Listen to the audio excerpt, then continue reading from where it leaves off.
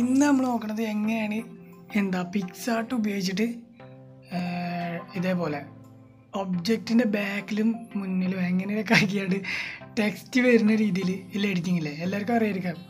അടിപൊളി നമ്മളെ ക്രിയേറ്റിവിറ്റിക്ക് അനുസരിച്ച് അടിപൊളിയായി ചെയ്യാം. അത് പിക്സാർട്ട് ഉപയോഗിച്ചിട്ട് ചെയ്യുന്നത്. നിങ്ങൾ പിക്സാർട്ട് ഓപ്പൺ ചെയ്യുക, എന്നിട്ട് നിങ്ങൾക്ക് ആവശ്യമുള്ള ഇമേജ് സെലക്ട് ചെയ്യാം.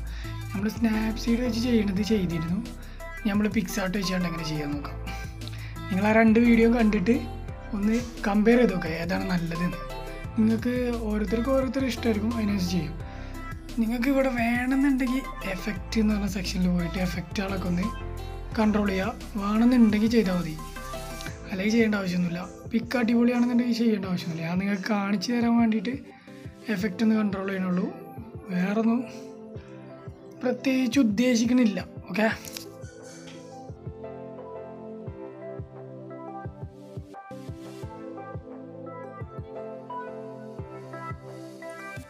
എഫക്റ്റ് നിങ്ങൾ സെറ്റാക്കിയതിന് ശേഷം എന്ത് ചെയ്യാമെന്ന് വെച്ച് കഴിഞ്ഞാൽ ഇവിടെ ടെക്സ്റ്റ് എന്ന് പറഞ്ഞൊരു ഓപ്ഷൻ ഉണ്ട്. ഈ ഭാഗത്ത് കണ്ട ടെക്സ്റ്റ്, ആ ടെക്സ്റ്റ് എന്ന് പറഞ്ഞ ഓപ്ഷനിൽ ക്ലിക്ക് ചെയ്തിട്ട് നമ്മൾ എന്ത് ടെക്സ്റ്റാണ് നമുക്ക് വേണ്ടത് അത് അവിടെ അടിക്കുക. പിന്നെ ടെക്സ്റ്റിൻ്റെ ഫോണ്ട് എങ്ങനെ ഡൗൺലോഡ് ചെയ്യാമെന്ന് 2 മിനിറ്റ് ഒന്നും വേണ്ട, പെട്ടെന്ന് എങ്ങനെ ഫോണ്ട് ഡൗൺലോഡ് ചെയ്യുക. അതേപോലെ തന്നെ വേറെ കിട്ടില്ല എഡിറ്റിംഗ് ഒക്കെ നമ്മുടെ ചാനലിൽ ചെയ്തിട്ടുണ്ട്. അതൊക്കെ കാണാൻ താല്പര്യമുള്ളവർ ചാനലൊന്ന് ചെക്ക് ചെയ്യുക. പിന്നെ സബ്സ്ക്രൈബ് ചെയ്യാനും ലൈക്ക് ചെയ്യാനും മറക്കണ്ട. ഓക്കെ, എന്നിട്ട് ടെക്സ്റ്റ് നമ്മളിവിടെ സെറ്റ് ചെയ്യാം. നമുക്ക് ഇഷ്ടമുള്ള പോലെ ഒബ്ജക്റ്റിനനുസരിച്ച് സെറ്റ് ചെയ്യാം.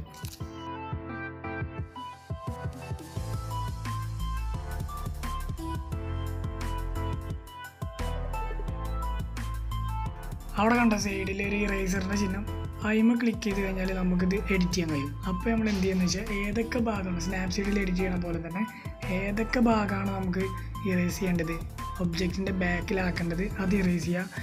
ഏതൊക്കെ ഭാഗമാണ് ഒബ്ജക്റ്റിൻ്റെ മുമ്പിലാക്കേണ്ടത് അതവിടെ ഇറേസ് ചെയ്യാതെ വെക്കുക. എന്നിട്ട് ടൈം എടുത്ത് കോൺസെൻട്രേഷൻ ചെയ്തിട്ട് ചെയ്യുക. ഓക്കെ,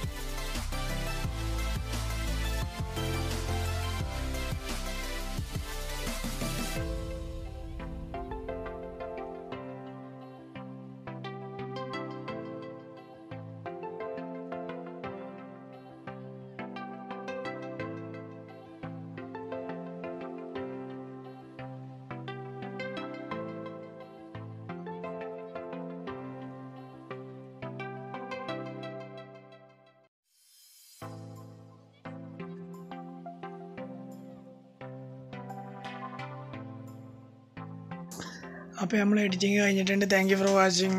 ലൈക്ക് ചെയ്യുക, സബ്സ്ക്രൈബ് ചെയ്യുക. എന്തെങ്കിലും അഭിപ്രായങ്ങളുണ്ടെങ്കിൽ കമൻറ്റ് ചെയ്യുക.